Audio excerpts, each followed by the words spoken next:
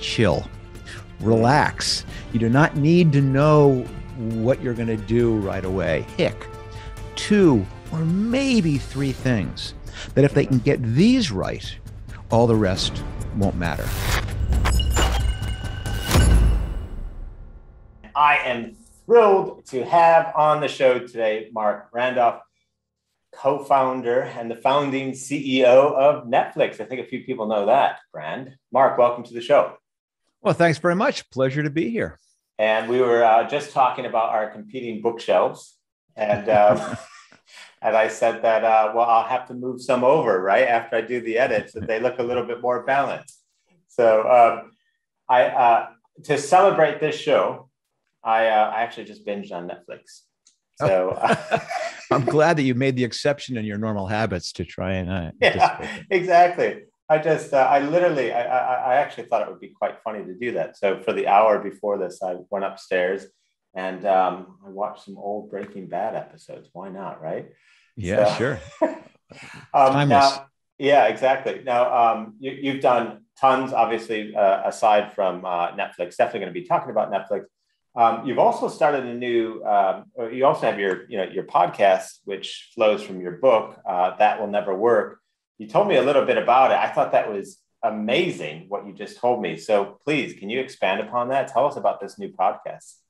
Well, I'm one of those people who kind of always likes to be challenged. So I like to plunge into things I know nothing about and figure it out.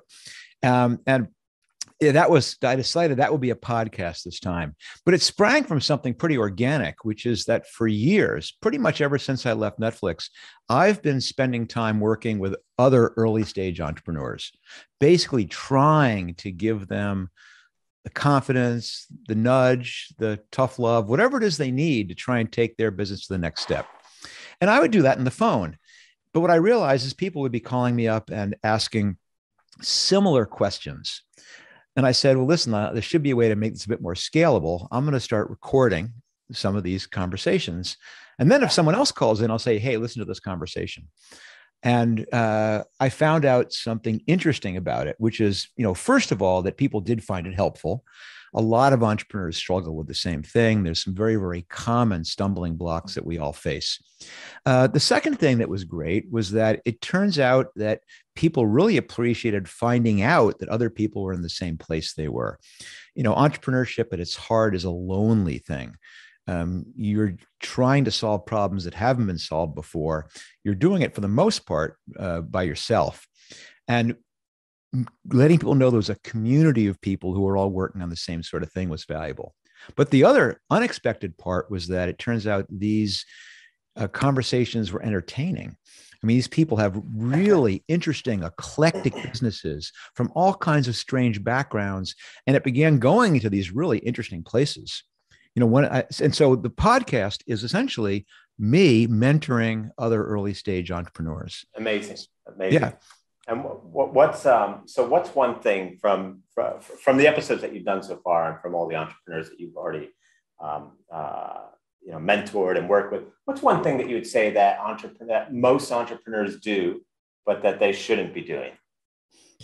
Oh, listen, I could make a list. We could go on for hours about that list, but probably one of the common ones is people are not focused. Right. Inherently, when you're starting a company, there is 100 things that are broken. There's 100 things that need work. Mm-hmm. And one of the errors is to believe I have to do all of them. And what you end up doing is having 100 things, all of which are done about 10% well.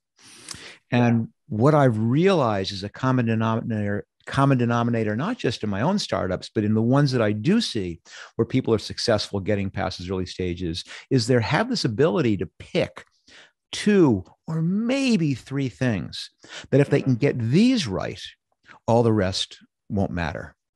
Ooh, yeah, it's really a form of business triage.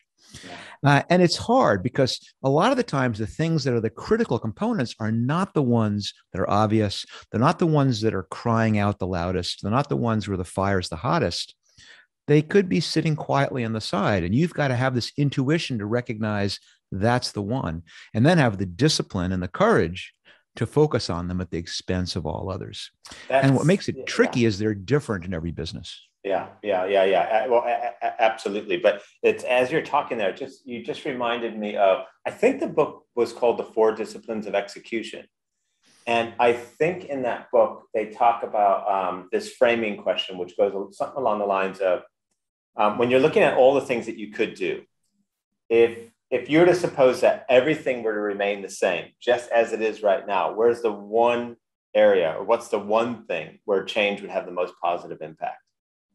And I connect that immediately to what you're saying, because it's what you're talking about is like 2 to 3 things. What we're ultimately talking about is like leverage, right? Where to focus our time to gain leverage.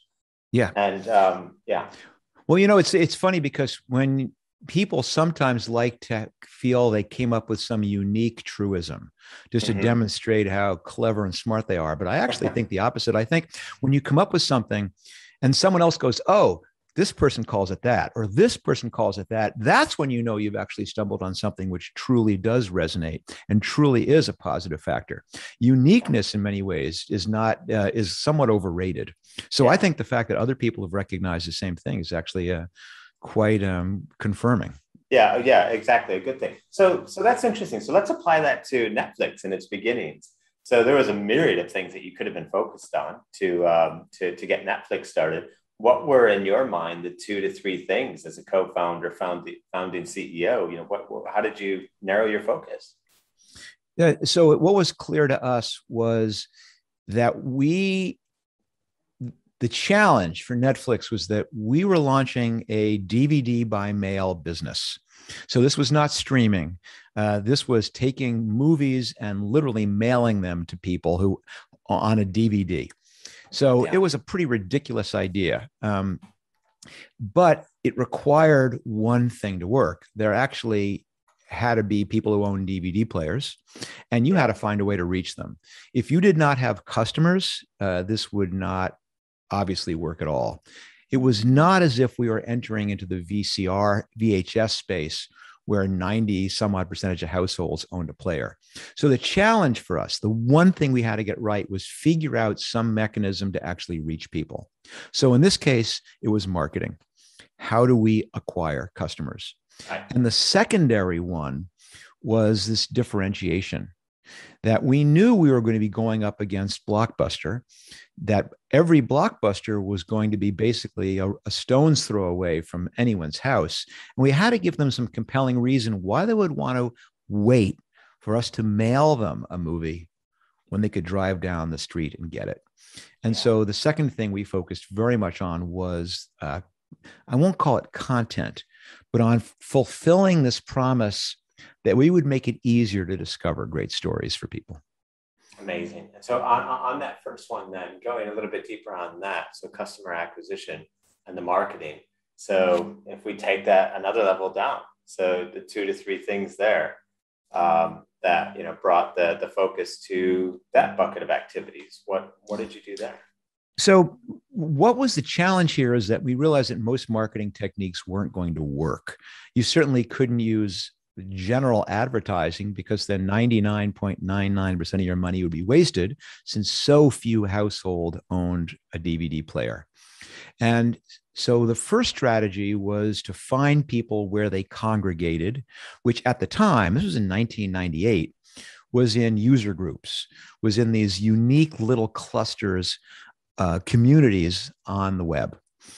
And we had someone, and he called himself the director of Black Ops, because what he would do was infiltrate these user groups. And he'd begin posting things like, hey, I just heard about this really cool company, which supposedly has every single DVD available, called Netflix. Has anyone heard of it? And then he'd go to it, and then he'd engage in the conversation. And of course, now that's a fairly common and frowned upon thing. Yeah. But at the time was our way of spreading our word among that community. But the big breakthrough was realizing that we shared a problem with the DVD manufacturers, because they were desperately trying to sell DVD players. And their customers were saying, why would I buy a DVD player when there aren't any DVDs available. My Blockbuster doesn't have a single DVD. And most places weren't stocking DVDs because there's no DVD players. And we realized that we could solve this chicken and egg problem for them.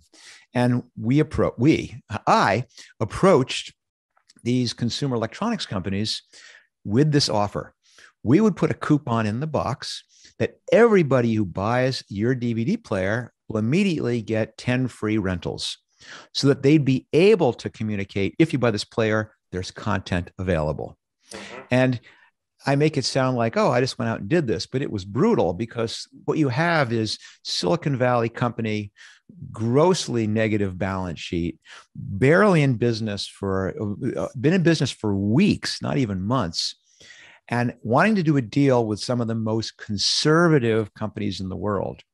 Yeah. And convincing them to put a sticker on the box or a coupon in the box required that I travel to the wilds of suburban New Jersey office parks, camped out and traipsing from Toshiba to Sony to Panasonic, using all the powers of persuasion I had to convince them to do a deal with us.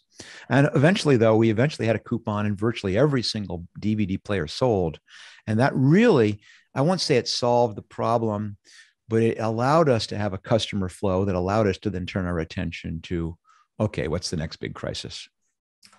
And that's a great segue to, because, you started offering something different compared to what Blockbuster was doing in terms of your distribution model, and not having to rely on so much in terms of bricks and mortar and all of that.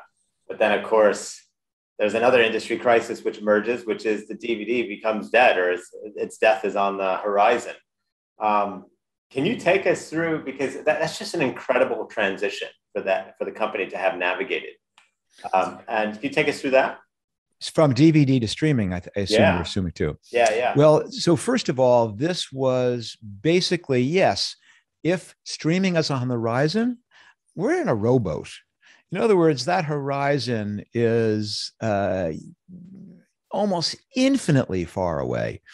And so I'll be quite honest that there was not this consideration on day one, oh my gosh, what are we going to do? It's just imminent.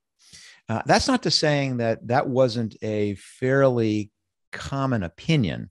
And in fact, the reason why my book is called That Will Never Work, and the reason why the podcast is called That Will Never Work, and the reason why the Clubhouse room is That Will Never Work, et cetera, was because that is what I have always heard, but I specifically heard it all the time when I was pitching people this idea of doing DVD rental by mail. And to your point, there was two things that everyone brought up when they said, why won't this work? And one of them was Blockbuster, of course, is one in every corner. Yeah. But the other one was, DVD, that's a digital media. Just a matter of time before everyone is downloading movies or stream movies. So who's going to want DVDs then? And, here's the thing, is they were right, just like you're right, that it's inevitable that eventually the DVD is going to go away and it's going to transition to streaming. But I was not so sure it was going to be as imminent as people thought. There was a lot of reasons why this horizon was pretty far off in the distance. And when you say far off in the distance, like what was the differential between how far you thought it was versus how far everyone else thought it was? I mean, I think a lot of people said this is a pretty simple matter. It's digital, so you just download it. And you go, no, it's not so simple. I mean, first of all, there's digital rights management issues because the industry is still reeling from being Napstered, if I can use that as a verb. In addition, the bandwidth to the home is terrible. And so it's not going to be easy to do right now. And number three, that for the times that if you do have bandwidth to the home, it's terminating at your office, your home office. It's not terminating in your living room on your television. But the biggest one is Hollywood is almost as conservative as the consumer electronics industry. And they were saying, why on earth would we want to give away movies digitally and risk the rest of this? So for what I can make $1 million or $2 million a year and risk $8 billion a year. Yeah. So there was a lot of reasons people were cynical. I mean, some people that were saying, no, it's a matter of months. I was pretty sure it was a matter of years, but that was the challenge. The challenge of how do you manage a transition, which is coming, but you have no idea when it's coming. And for us, it meant, how do you position the company correctly? Because we could have come out and said, Netflix, the world's fastest shipper of plastic, or whatever the positioning was around DVDs, which would have been a great positioning for a time when DVDs were almost impossible to find. But to your point, eventually that's going to go away. But it also would have been equally flawed to say Netflix is the streaming solution, because it would have been a solution which was dripping, one drop at a time for years. So instead, one of the cleverest things I think we did was position ourselves as delivery agnostic, which is, we're going to position ourselves as the place to discover great stories. Yes. Because that works for DVD perfectly, but it also works when you're in streaming. And it will also work in 10 or 15 years when we can beam it, I don't know, telepathically into your fillings or something like that. But it means that the way you thought about Netflix, every piece of brand equity that we built in day one, week one, month one, year one, was equity that carried over. We were learning what customers liked, but we had to make it real, which was why we made the investment from day one, having every single DVD that was available, which is why we began to do all the work we did on doing the taste algorithm software. It's why we spent all this time on content, so that by the time that horizon arrived 9 years later, that we were in a position where we already had tens of millions of very, very happy subscribers who didn't need to think about Netflix differently. It was, we're the same Netflix. You still come to us for what to watch. We're just giving you a different option of how to get it to you. Yeah, and because you're still upholding, what was the vision or the purpose statement again? Help you discover great stories. Yeah, exactly. So since you were still true to that, the manifestation of it didn't matter as it changed over time. And people, with this current, jumping to the present, where now you have dozens of companies who are all competing in the streaming business, Netflix's lead doesn't just come from the amount of dollars they spend on content. It comes from the fact that since 2007, so for 13, 14 years, we've had that experience of establishing a direct relationship with all of these consumers who think of us a certain way. Whereas all the companies entering streaming for the first time have to begin figuring those things out starting now. So the head start is pretty significant in the fact that we've really had a chance to understand customers and build relationships with them. Fantastic. And I just noticed this, like maybe it was a couple of weeks ago or so on Netflix. It's probably been there for ages, and I only just noticed it now. But there was a little prompt next to the rating, and it just simply said, the more you rate, I think the better your recommendations are. And I just thought that was clever because I read that. I had never rated, and I've been watching Netflix for years. I had never rated until I saw that prompt. And then the moment I saw that, I thought, oh yeah, maybe I should start pressing thumbs up or thumbs down, right? And to get exactly what you're saying, so the content that's a little bit more, tailored to me. I love when we were building Skype, our tagline was "The whole world can talk for free," right? And it worked, and it was relatively true until we started to charge people for connecting to the telephony network.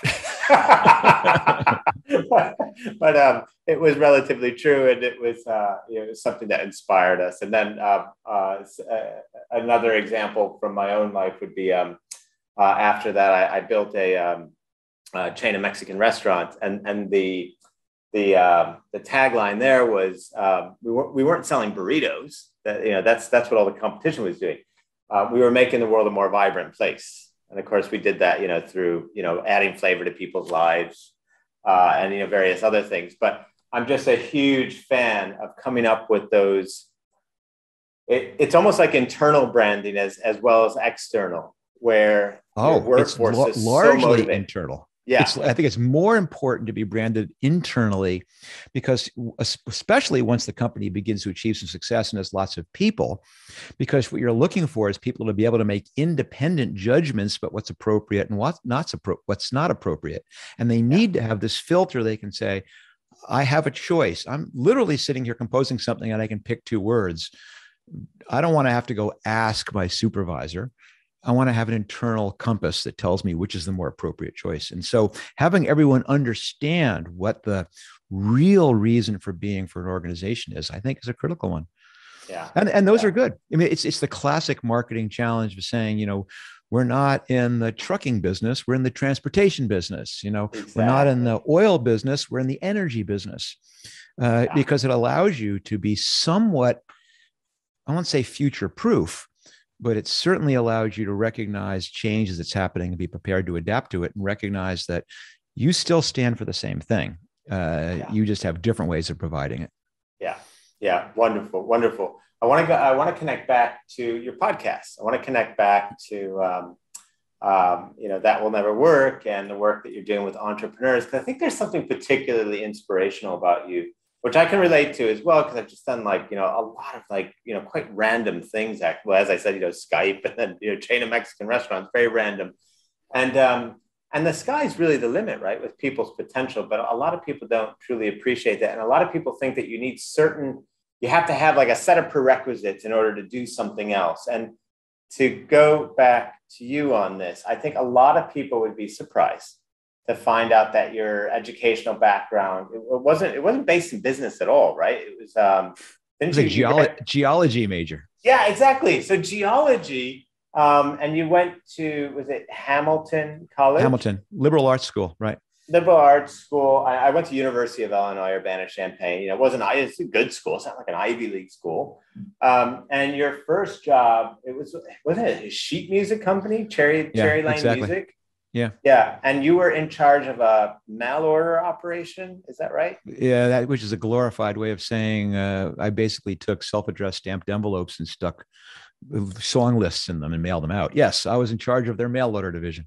Yes. Yeah, exactly. I mean, one of my, first jobs, I stood at the door of a bar and kept unruly people from coming in and throwing, the same people out. So it's, humble beginnings, certainly not at all related to, top, media empire company, a tech company as well. So how did you go from those beginnings to founding, Netflix? It's funny. I actually wrote a blog post for my blog of, I don't know, maybe a month or two ago, and which was basically kind of advice to young graduates, which was chill, relax. You do not need to know what you're going to do right away. I mean, if you do, you're lucky. I do have some friends, some of my kids' friends, they're 6 years old, and I go, I want to be a veterinarian. And then, holy crap, 20 years later, they're a veterinarian. But that is so unbelievably rare. For the most of us, we stumble around gathering experiences until you end up in the right place. And listen, my background was no different.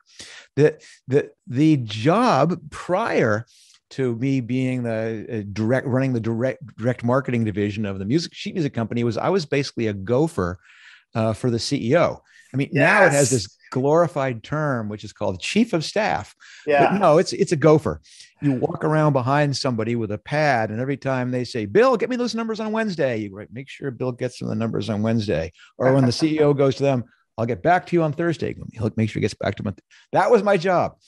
But so this is not earth-shattering stuff. This is not something you brag about, but wow, is it educational? I mean, the best possible thing you can do is, if you want to be in some career, in some business, is not to pick the dream job and fight like crazy to get it. It's to get your foot in the door any way you can, just so you can see what goes on. What do people really do? What's the vocabulary? How do they organize? How do they accomplish things? And following a CEO around all day, I got to learn a lot about how someone like that thinks. But the break was it was a music publishing company that had lots of divisions. And they had this one division, which was a mail order division, which basically was in the back of every, and by the way, this is sheet music.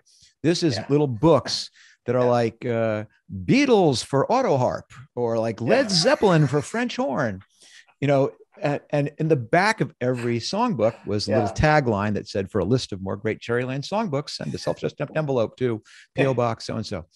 And then That's awesome. this job that I was dying to get, that I even asked the CEO if I could have, was basically when these stamped envelopes came in, I would Xerox the list of the more great Jerry Lane songbooks and mail it to them.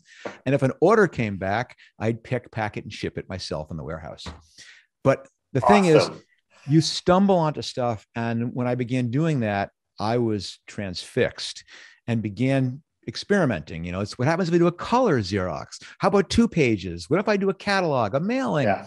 And basically taught myself direct response marketing and realized that at heart, that deeply resonated with me, that the art and science combined of direct marketing spoke to me. And then I spent the next 10 years as a direct marketing guy. I started my first 3 startups were as mail order companies and magazines. Yeah. And mail order companies, of course, is direct response. You're sending out catalogs. You're doing direct response. Can you, ordering. Mark, just to help our listeners, can you just give a simple definition of direct response marketing and what that actually means? Certainly. So the marketing basically is trying to communicate with customers to incent them to do something. But largely when you have marketing like on the side of a bus or on a billboard or a space advertisement, you're just trying to plant an impression in someone's head, and eventually they'll get around to doing it. In direct response, you want them to respond right then and there directly back to you. And so what it does is make it measurable. So you can actually do tremendously sophisticated experimentation. And when I eventually was doing direct marketing for a big software company, I would just melt people's minds because I would say, no, listen, we've done this test and this blue envelope responds better than the red envelope. And the software engineers would say, that makes no sense. Why would it make a difference in making a decision of what software to buy, whether the mailing piece came in a blue envelope or red envelope? This is ridiculous. And I go, well, let's look at the data. And that would then cause this huge cognitive dissonance in their head about it can't be true, but the data, has exploded. It's like they can't suspend their disbelief. Correct. But that's why it was fascinating. And it's interesting talking about these 10 years in direct marketing because you go, what's the point of that? Well, the point of it was twofold. Number one is I loved it. I was following this passion. It gave me this outlet for this deep analytical thinking, which I like, coupled with the creativity that goes in direct marketing. But look what happened. All of a sudden, the internet comes along. I know, it's perfect for this. Last 10 years doing direct response marketing, realizing what it's capable of, what it's incapable of, and sees this new medium where you can sell things and get direct responses back and do personalization to a level we had only dreamed of in the direct marketing industry. That I said, that's where I'm going. That's a beautiful segue because because it just goes, it fits so perfectly with Netflix's approach and, how it went about marketing. And also too, like when you think about direct response and what you're saying, I mean, when you think about that from an internet perspective, it's kind of like, of course you need an A/B test and, change colors and graphics and statements and all that stuff. But what's beautiful about this is that few people probably realized that was going on in the physical world in direct response marketing well before the internet was even thought of. Right? That's why I love the fact that you brought up the fact, what were you doing beforehand? Because this whole message about chill, relax, is you never know what your life is preparing you for, and what the skill is not predicting 10 years in advance what skill I want. Let's go to school for that skill. It's recognizing an opportunity that may match your skill set. And And that's what happened. And having this ability to really understand testing, to really understand A/B, to really understand what makes people respond. And that allowed me to take advantage of this new medium for it. But here's the other thing. This to show you that I'm not necessarily 2%. I'm probably maybe 13 or 14%, which is that I mentioned offhand that I launched magazines. And magazines have a big component for selling magazines called subscription. And so I really understood subscription marketing as well. Oh, this is so good. Yeah. Keep going. And you of course you jumped ahead to where this story is going. Yeah. But the reason I say I kick myself is that when we launched Netflix, it never occurred to me that I could do subscriptions as well. That took a year and a half for me to really test it. Yeah. When you look back and you go, what's the biggest contributions? I shouldn't say that. What are some of the real breakthroughs that Netflix pioneered? And certainly streaming is a big one. But I think that almost a bigger one is that we were one of the first companies to demonstrate you could apply a subscription model to something other than magazines or record and tape clubs. Yeah. That you could actually sell things which were completely non-intuitive to sell via subscription. And if you look what's happening now, certainly in the software industry, well, and even in the consumer packaged goods industry, we're seeing subscription models being applied almost universally. Very, very few software companies launch now that aren't SaaS businesses. Yeah. So yes, these things, you go circulate, magazine circulation. Yeah, some things end up being useful that you never anticipated. Yeah, it's so awesome. And I love what you're talking about too when it comes to, hey, chill. You don't need to. And I don't know if that was intended, Netflix and chill. No, that wasn't actually, but that's funny. But I thought that was pretty clever. If it was, but it wasn't. Fine, cool. But when you were talking about I lost my train of thought. Yeah, when you're talking about chilling, like not needing to figure it out. And I think too, for those listening, and it's not that you don't even need to figure it out in the first instance. You don't need to have it all figured out for the whole way through, because you just need to just keep, I case in point, I graduated with a degree in finance. I worked at a bar after that. Then I ended up working as a consultant with McKinsey and Company. Didn't, think that was going to happen. Suddenly that happened. Then, helped build Skype, then built a chain of Mexican restaurants. And now I invest and advise in various, entrepreneurs and companies. And the other day, somebody asked me, how did you plan that all out? And I laughed so hard. I was like, plan that all out? There was no planning. It just kind of happened, and you respond to the opportunities. You respond to, oh, this interests me. I want to, really learn about this, acquire the knowledge, acquire, whatever is needed to get going within that area.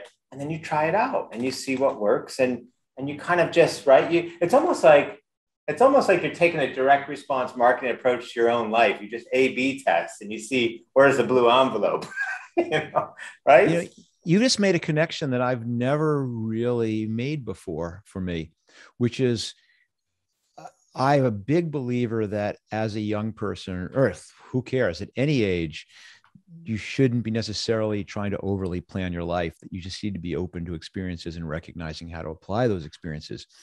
But it's the exact same advice that I give using different words to entrepreneurs, which is that you do not need to know where this business is going. And in fact, the more time you try and figure out in advance where it's going, all you're doing is stalling the process of actually learning where it wants to go on its own. Yeah, exactly. And I've never really made that connection before, but it's exactly the same thing. Stop dreaming about what your company is going to become, because you're almost inevitably wrong. You can't. It's impossible. They have their own life. There's too many forks in the road to predict them. You've got to just start and see where it goes. It's almost like, as we're talking about it right now, it's almost like it echoes just, Darwin's natural selection, right? Where, you know what I mean? Right. Yeah, absolutely. Where there's no at a unit level, there's no intelligent decision making as to which choice is being made in the natural selection maze. But the intelligence is kind of in the collection of choices and in the system, and it kind of all works out, right? So. When I mentioned earlier that what I loved about direct marketing and direct response was the combination of art and science. It's the exact same thing that I love about the entrepreneurship, because when you're testing something, explicitly or empirically, whatever the word is, that the blue envelope is 0.003% better than the green envelope. But what you don't know is, why should I have tested envelope color? Should I have tested envelope size? Should I have tested the wording? In other words, I have 16,000 colors I could have chosen. Why those two? So there is this element of saying, let's try the newt with a blue skin on it. In other words, you don't know which of these genetic mutations are going to be the ones which do give the creature a leg up in the world, but you can narrow down just to make some educated guesses. And I think that's what makes it a skill, is that an entrepreneur has this sense of, what should I try? I don't know what's going to work. In fact, I know I'm probably going to be wrong, but I can narrow my choices and hopefully get close. Oh man. Okay. Now my brain is because you said, when you said the word elements, I literally thought of like the periodic table. This is going to get a little bit far out there, but I just thought for a second, I was like, well, we're building a unified principle of something. Well, there's something here. Listen to this. Okay. There's something here. So my mind just exploded, because I just thought, matter is neither created nor destroyed. We have a set of elements. So, and then I thought of music for some reason. And I thought, if you can have a collection of instruments, right, or a collection of elements, and I can make totally different music from the same set. I can have all the world's instruments in the same place. I can make a totally different set of music from the set of instruments. What are the two variables that change in terms of how the music sounds? It will be which elements that I choose and the sequencing of them. And then I think from a business point of view, in its simplest form, it's, well, what are the different elements or the factors that you're going to put into your business, and what's the sequencing of them? And at a elemental level, if I will, if I may, it comes down to that, right? It's Absolutely. Sequencing and choices, and it's more sophisticated than that too, because there are these incremental tests, if I could, experiments you run, which are largely limited to the choices you have, and you're trying to rearrange them and change the order and change the timing and all those pieces. But then there's occasionally breakthrough thinking, where someone says, why do I have to have 11 notes in a scale, or whatever it is, 12 notes in a scale? What would happen if I did, or even in music, why does it always have to be 4/4, 3/4 time? Then you end up with Pink Floyd stuff. It's like, or Philip Glass at an extension. And so you end up having this combination of breakthrough thinking combined with iterative process of refinement. Yeah. It's a fascinating. Yeah. Well, I was going to say, provided that the market will accept it. So I just thought, I'm going to start a new football league next year, and instead of 100 yards, it's going to be 120 yards for the field. But I don't know if breaking that model will work. Oh, that's interesting, isn't it? Which it goes down to why that? Yeah. Is that because 100 yards is the ideal? Was that a random luck? I don't know the history of football, but for example, did they iterate to that? Because believe me, there's some weird fucking sports out there that and you play them and you go, God, it actually works pretty well. How did they? Exactly. Is that luck? Anyway, that's fascinating. Let's trust that the sports world has their individual kind of dimensions and rules and all that figured out. Now, you mentioned earlier, you talked about, you anecdotally talked about your kids. I have a 16-year-old and a 7-year-old boy, two boys. You have 3 kids, right? I have 3 kids. I have 2 boys and a girl. Okay.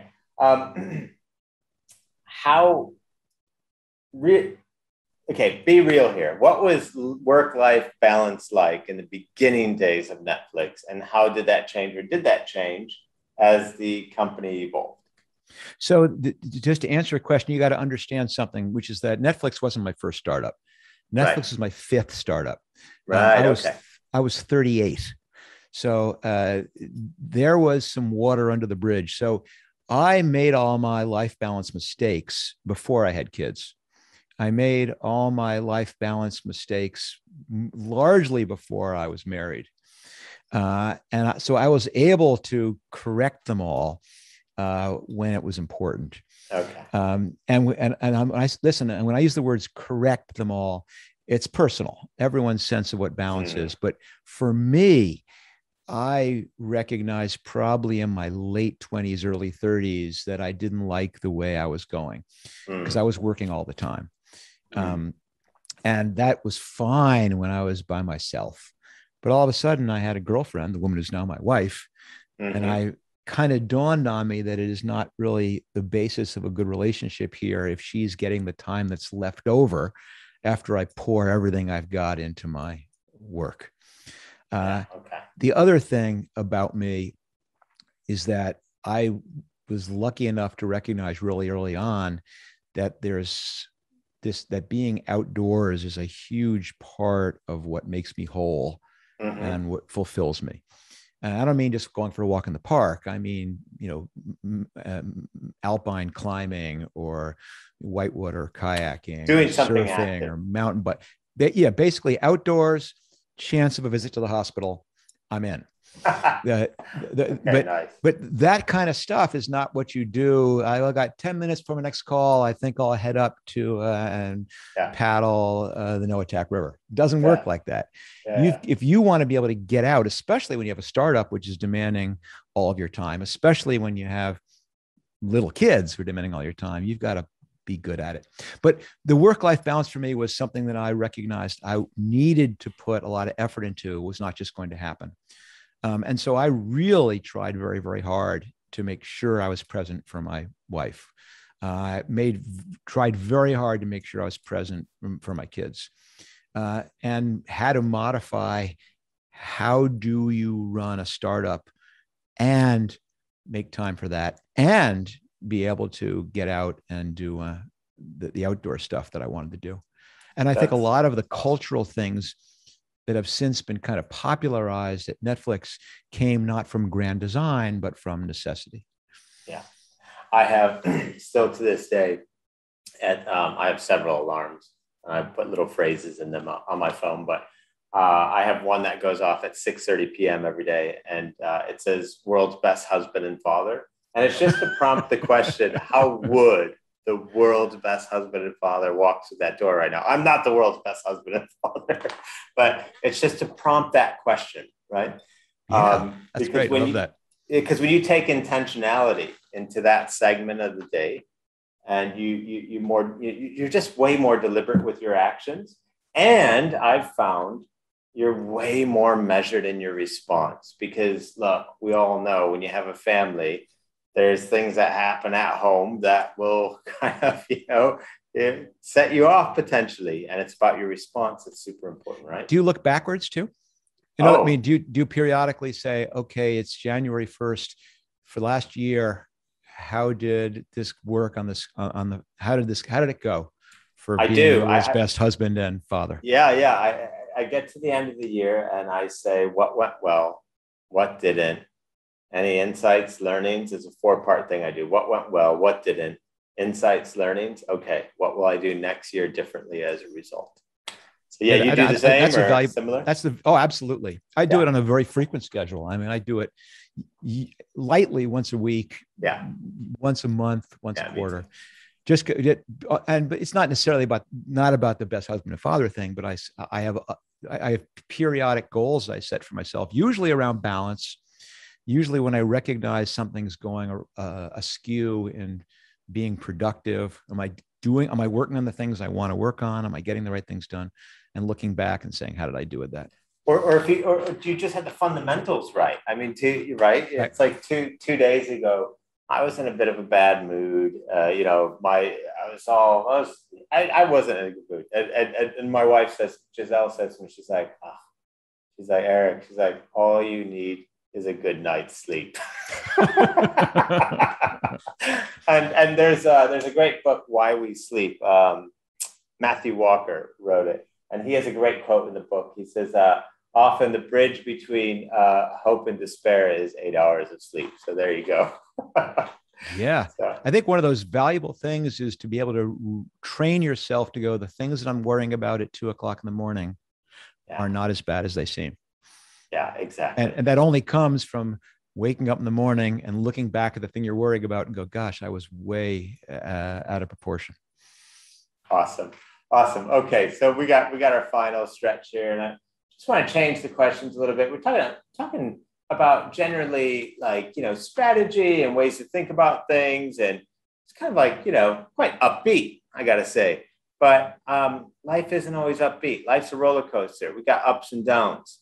And one of my favorite proverbs, Japanese proverb, fall down 7 times, stand up 8.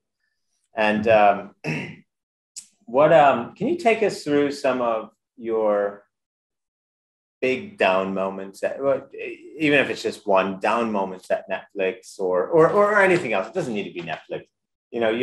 A low moment, and what was going on in your head, and more specifically, what did you do to climb out of the trough? I'll use a Netflix moment. I mentioned earlier that we eventually morphed to a subscription model. And after a year and a half of flailing, we finally had this repeatable, scalable model. And Netflix took off. And I won't go into it here in time, but subscription models have tremendous positive benefits in that they end up generating revenue month after month after month after month. The downside is because of that predictability, you become comfortable spending acquisition costs way out of proportion to what you might get back that first month. In other words, they're extremely cash intensive businesses. Right. And so ours was taking off and it was sucking down cash like crazy. And then we had the .com meltdown, and money, which up until that point had been trivially easy to obtain, now became impossible. .com was a scarlet, were scarlet letters. And we were pretty much about to go out of business and decided to do the thing you do when you're just about out of business, which, as the euphemism, as you probably know it is, we're going to pursue strategic alternatives, which basically means we got to sell this sucker. And our strategic alternative was Blockbuster. And it's a longer story, which is covered in quite humorous detail in the book, for those little plug right there. But we ended up with us finally getting this meeting with Blockbuster, flying to Blockbuster, ending up in this cavernous conference room on the 27th floor of this Dallas skyscraper. And for reasons I'll explain in the book, I'm there in shorts and a t-shirt and flip-flops. And the Blockbuster guys are in their fancy suits and expensive shoes. But we pitched to sell the company to them.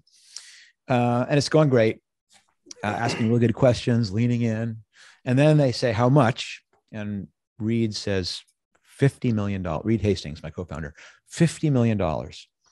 And I'm not quite sure I couldn't quite read what was going on, what the reaction was. And I realized they were trying not to laugh at this ridiculousness. And the meeting went downhill real quickly after that.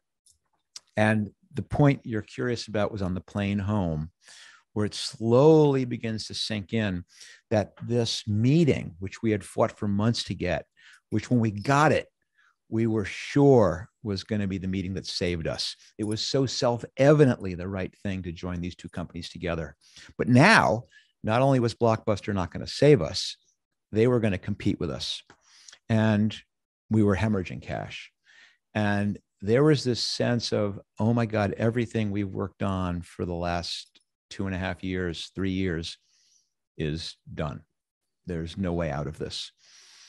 And there is this reserve that comes from being an entrepreneur for so long, which teaches you to view every experiment that doesn't work as a learning about what doesn't work. And it just means I've now got to find something else that is going to work.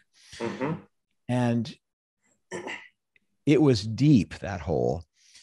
But what I kept thinking about was, this is one of those problems, and I teach my kids this concept. There's no simple answer. There is no obvious answer, that it's a circular problem. If you do this, well, then this is wrong. If you do this, then that's wrong. If you do this, well, that's wrong. And it keeps going around. And once you realize that there's no right answer, there's no easy out, there's no simple solution, then all that's left is to turn and face it. And it's my father's advice used to be, sometimes, Mark, the only way out is through. And I think recognizing that's where we stood gave us this resolve to go back and realize we're not going to be saved by Blockbuster. We're not going to be saved by the VCs. We're not going to be saved by the consumer electronics companies. We have to save ourselves. Yeah. And that's awesome. When you look back, and I tell a lot of the entrepreneurs that I mentor this, I go, when you look back at your trajectory, the times you're going to remember the most are when it was the darkest, when you all rallied, when you had this incredible sense of purpose. It's the same thing I love about rock climbing or backcountry skiing or mountain biking or surfing. It's you have no choice but to be completely in the moment, meaning I've got to solve the problem in front of me. And there is something about what that does to you. And this was absolutely one of those moments. Mark, that was awesome. And I've read, people have said, some of the stupidest business decisions ever, and talk about how Blockbuster could have bought Netflix for $50 million. That right there, though, creates an alternative universe. And I don't even believe in that, because had they bought it for $50 million, I believe they would have just screwed the whole thing up, because you guys, like that was never even a missed opportunity. It was not a missed opportunity. My point is that was not a missed opportunity for them. And there certainly wasn't a missed opportunity for you. It was nothing more than a happening. And both sides took learnings from it. And I just think it's a beautiful, beautiful story. And awesome. Yeah. What do you, last question for you, Mark. In the spirit of, by the way, people watching, listening, if you have not read That Will Never Work yet, stop this insanity, get the book. It's amazing. I mean, if you've just heard Mark speak, he's absolute, a cauldron of wisdom. So get the book, check out the podcast, his podcast as well. That Will Never Work. But Mark, what do you believe? What would you say you believe that few others do, or what do you believe that other people don't generally?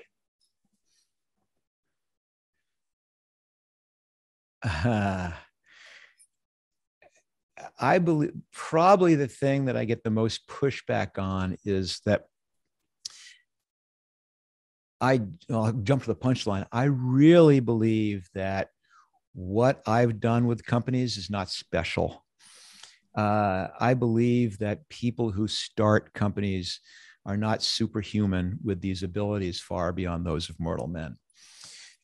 There are big elements of luck in it, but the skill set is something that fundamentally almost everybody has, which is why my entire message can be boiled down to, if you have an idea, if you have a dream, try it. Stop thinking about it. Stop coming up with the reasons why you can't. The cleverness is not dreaming about what's going to be. The cleverness is, how can I figure out a way to quickly, cheaply, and easily start so I can learn whether it's a good idea or a bad idea. And I spend so much time pushing people to do that. And when I say who doesn't believe in that, the big category who doesn't believe in it are all these people who have these dreams, but then say, well, I need to quit school, or I need to raise money, or I need a technical co-founder, or I've got to learn to code, or blah, blah, blah, blah, blah. I've heard every single possible excuse.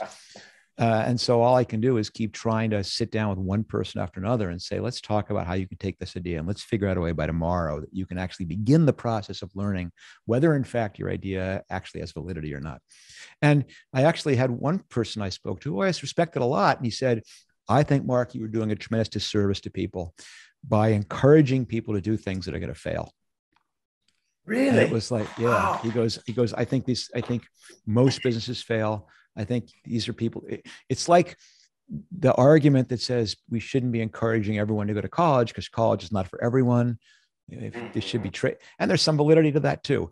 So those are the two categories of pushback I get on what I think is a very simple message, which is that if you really have something you want to do, and it doesn't mean start a company. It could just be, I want to get a better job, or I want to try and live in the city rather than living out in the suburbs, or I want to have my own apartment, not by sharing it.